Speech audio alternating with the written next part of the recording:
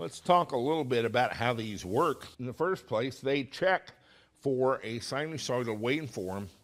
It will sync up and start producing power at the same rate. It tends to want to produce it at just a little bit higher voltage, and that is so that you use the power from the grid tie inverter in preference to the power from the grid.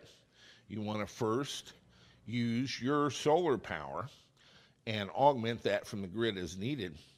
And so this will produce a higher voltage. If it can't produce as much as our load, that voltage will sag and will be held up by power from the grid.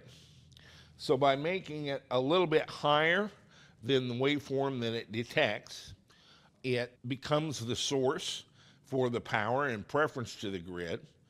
And if the load is such that it can't maintain that gap, it will fall as it produces power to the grid level. And at that point, the grid will start to add power proportionally to maintain the regulated 240 volts.